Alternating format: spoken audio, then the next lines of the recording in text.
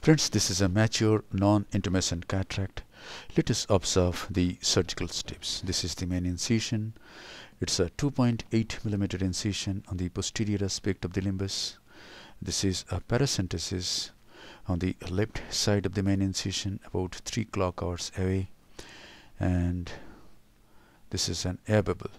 My plan is to stain the anterior capsule with trypan blue dye. And here goes the dye. The dye should touch on all parts of the anterior capsule of this cataractous lens. You don't have to wait for long time. After 5-6 seconds you can wash the dye out. And now inject 2% SPMC, 2% hydroxypropyl methyl cellulose. From the appearance we can say this is a non-intumescent cataract, but the proof is this. After making puncture, after incising the capsule, there is no leakage of any fluid. Indicates normal intralenticular pressure. And we can do an adequate sized rhexis in such cases at on-go.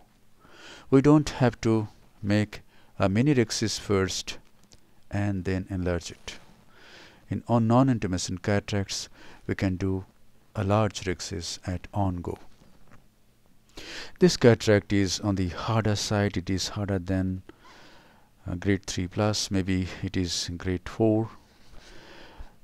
In such cases, I use a technique which I call submarine chop. I did a little bit of hydrodissection because it is non-intumescent. And now is the time to introduce the tip of the Phaco handpiece. Before that, little bit of viscoelastic substance has been injected. Now here it is. The tip is buried totally into the substance of the nucleus, goes through the nucleus towards the opposite equator, and now you use the chopper to divide the nucleus into 2 heminuclei. Now in this case I am dividing each heminucleus into 3 parts, 2 parts. Here it is. This is the other heminucleus. Whenever there is an air bubble, you can just remove that air bubble to improve your visibility. And now tilt each fragment. Get onto the apex of each fragment and emulsify. Start emulsifying from the apex. It is much safer. Like this. Tilt the nucleus, get onto the apex, and then use ultrasonic energy. Now in this case, what I want to emphasize is during the emulsification of the last piece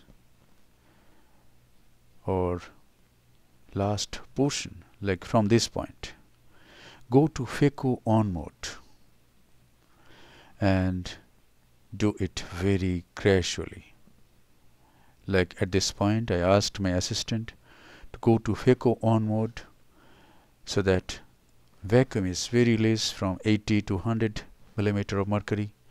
Yes, emulsification and suction will be slow, but it is much safer.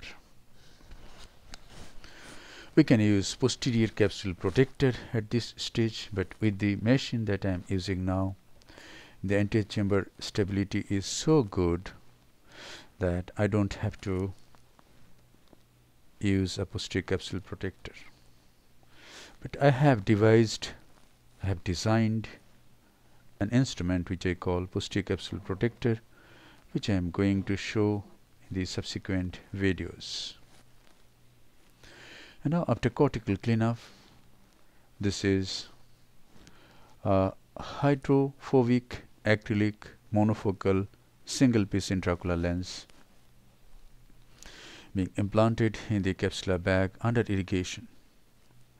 And here you check like this. If you can retract the rhexis margin with a Sensky hook, then your haptics are in the capsular bag. Now once the lens is in the capsular bag nicely placed, close the paracentesis openings by hydrating the stroma on either side of these stab incisions. If you hydrate the stroma thickens and these openings close. Now this is the final lavage of anterior chamber. I am not a firm believer of using intracameral moxifloxacin. It's not necessary if you take all precautions, if you use sterile equipments, and if your wound is nicely sealed at the end of the surgery. Form the anterior chamber nicely. Keep the intraocular pressure on the higher side. Check the wounds. There should not be any leakage from any side. And then conclude the case. Thank you very much for watching. Hope this video will help you in developing your surgical skills. Be a great surgeon and serve the mankind with compassion and great skills.